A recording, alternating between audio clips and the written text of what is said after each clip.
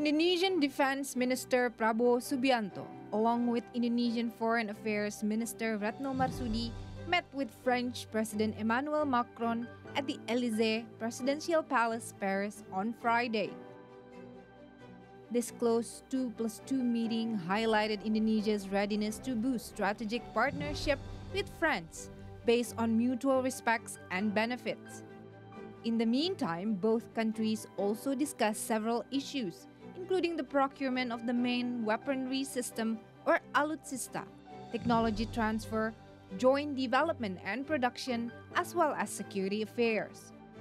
Minister Subianto said that he wanted to underline one of the 2020-2024 general policies of national defense, namely to increasing international cooperation in the field of defense and involvement in world peacekeeping missions, as well as to strengthen ties with South Pacific countries.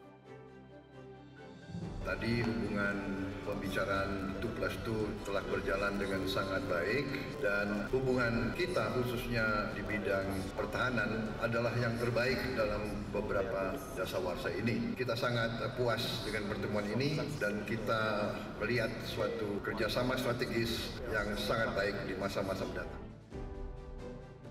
Previously, Minister Subianto mentioned under President Joko Widodo administration, military ties between Indonesia and France is one of the best in these few decades, especially in technology export and military equipment acquisition.